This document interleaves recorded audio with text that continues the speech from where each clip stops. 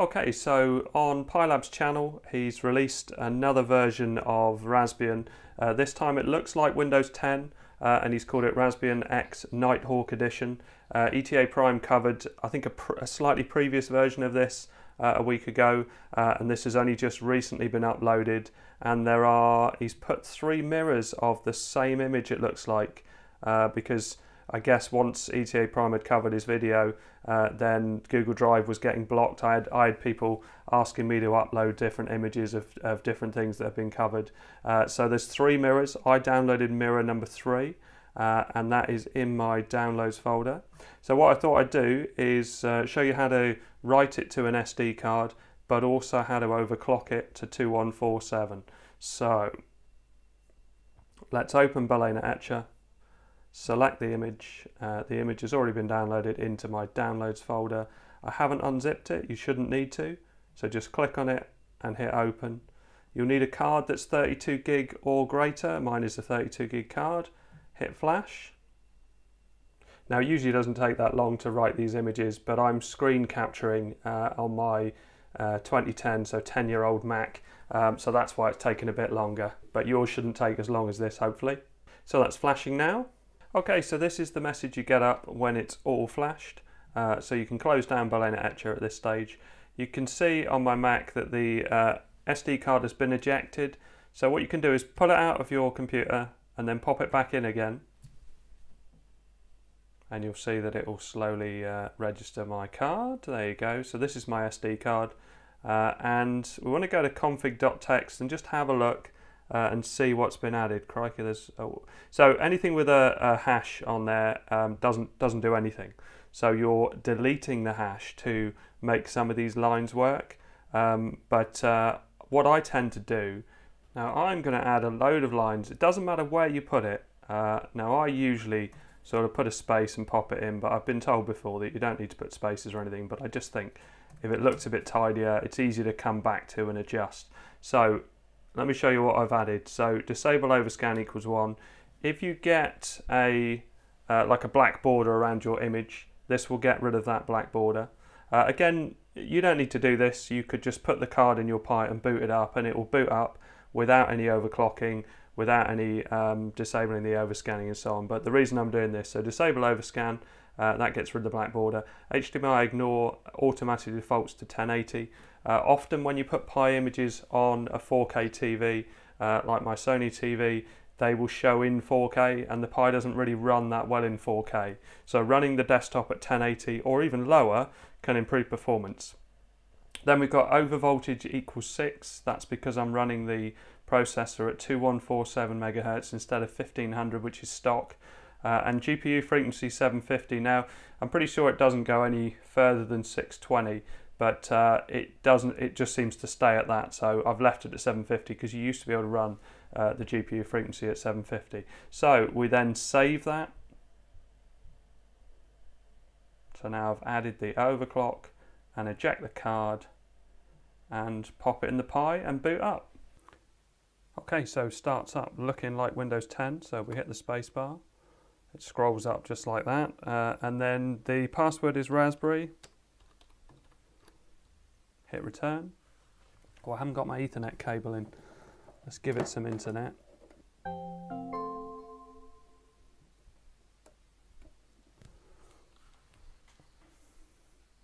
Oh yeah, so looking good. You can see that it's just picked up my internet, and the symbol just looks exactly like Windows 10. I don't know what the on-demand thing is. What's that? Oh, CPU information. Available frequencies. Let's try it and see what happens if I start something up. So start up Chromium and then get that on demand above that. 917 2.29. What?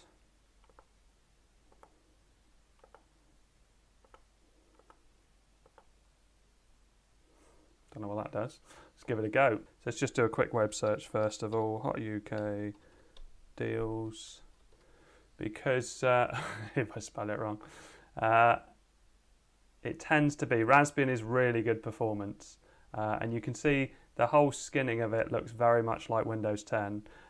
All of the things down the bottom, so the Chromium logo, the Windows Store, which gives you add remove software, then you've got your Mail app, Word, Excel, but these will launch, so LibreOffice Writer, so it's basically just icons that go on it, and then the command prompt, which is Terminal, the Notes app, and then you can see that Chromium's come up there, and then what's that? Oh, the CPU information that I'm using.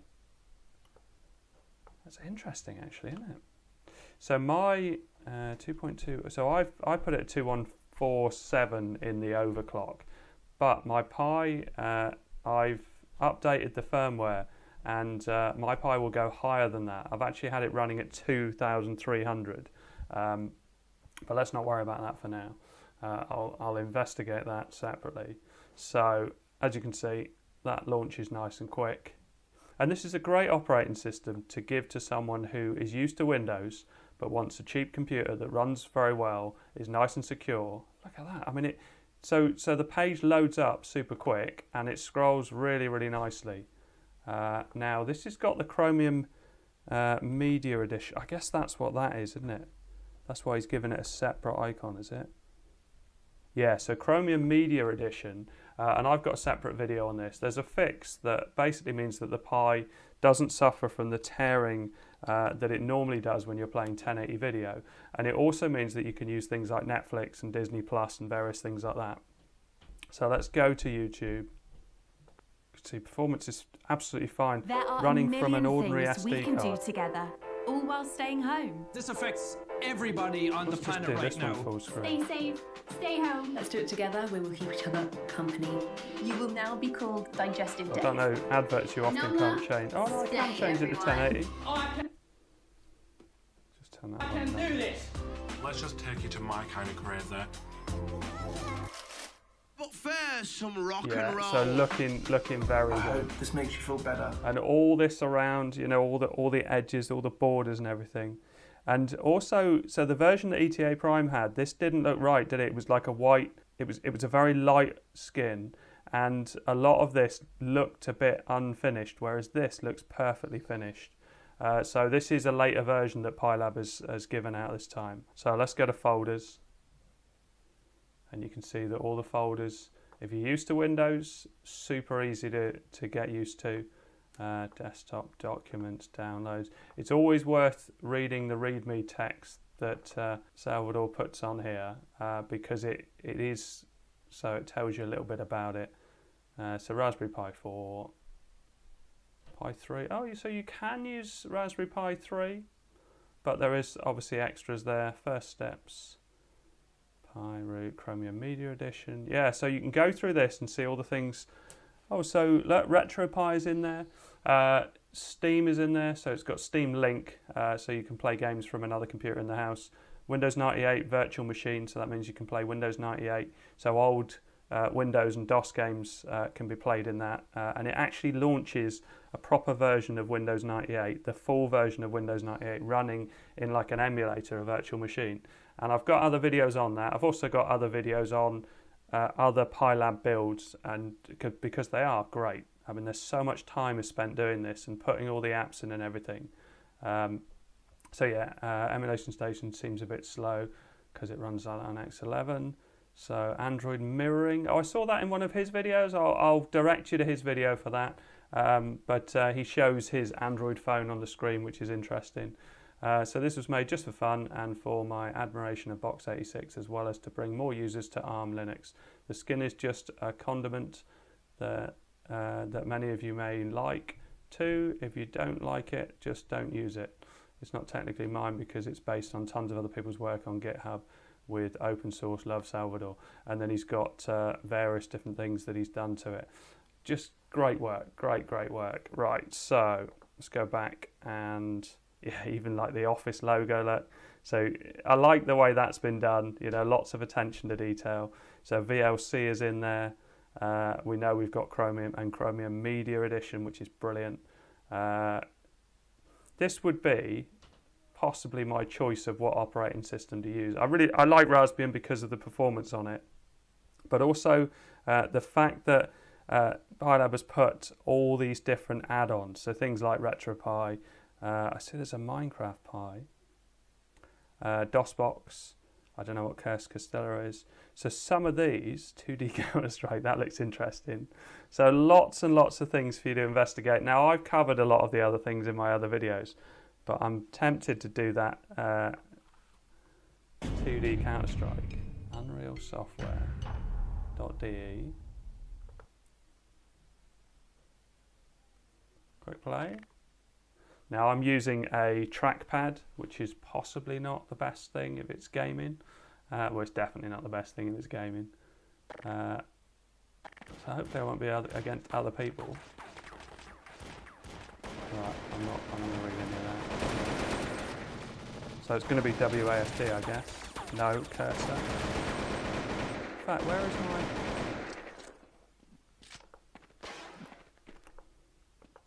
Let's close that down. But that looks pretty interesting. That looks like that'll be a bit of fun. How do I close that? Disconnect, quit. And quit. Yeah, I would definitely be going back to have a look at that in my own time. So I like the way it's the Xbox logo for that. SNES emulator. No PPSSPP, which is usually on there. So accessories. All sorts of things in there. Development. Education. Games we've covered. Graphics. Yeah, so looking really good. If we go into settings, let's see what we get on that. So when you move up and down on the left hand side, it appears on the right, which is the way I quite like to navigate because it's less button clicking. It seems much more intuitive. So if I go to settings, let's just see what we've got here. All sorts of things. So we've got our ordinary Raspberry Pi configuration, workspaces, XFCE terminal, print settings, which is interesting because I don't think that comes up in Raspbian normally. Oh, and it has picked up my my network printer as well. That's good. I wonder if that's something else he's installed just as part of it. As I say, there's so much stuff that gets added into this.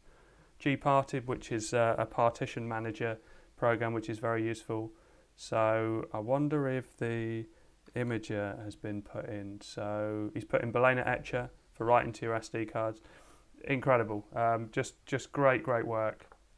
Notification center, clock and calendar, volume, all looks great.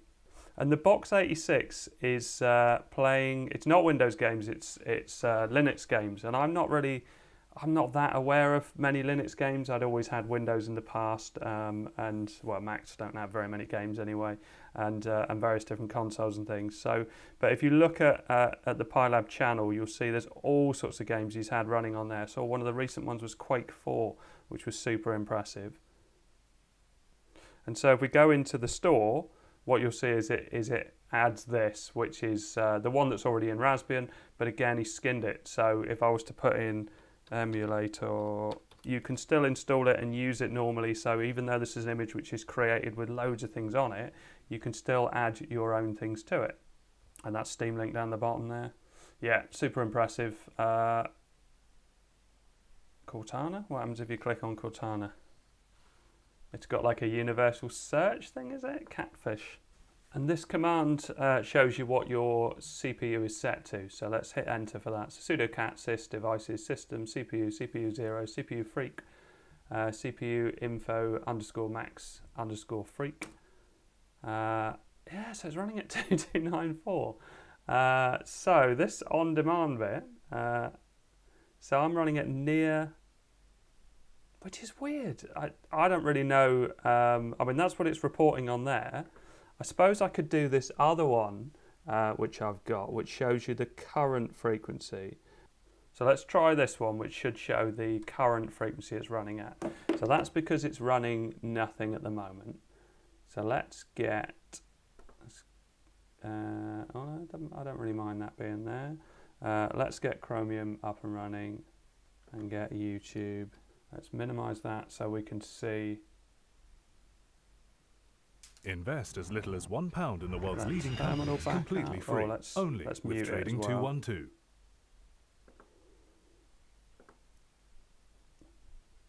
Hold on, that's not my video. Oh, it was an advert. I've got Linus advertising on my video. That's nice, isn't it? So skip ad. Running in 1080. So now if I try it again, 229. So it is running at 2.3 gigahertz, really, pretty much, isn't it? It's close enough.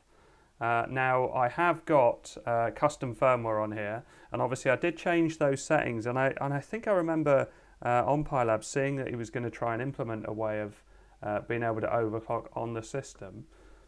That looks like it's working, but I guess I'll, well, PiLab will be able to answer this, or Salvador will be able to answer this. That's impressive. If it is running at 2.3, I have used it on other things, but what's weird is I haven't got any voltage warnings or anything, and I haven't set the over voltage, so I don't quite know how that's working.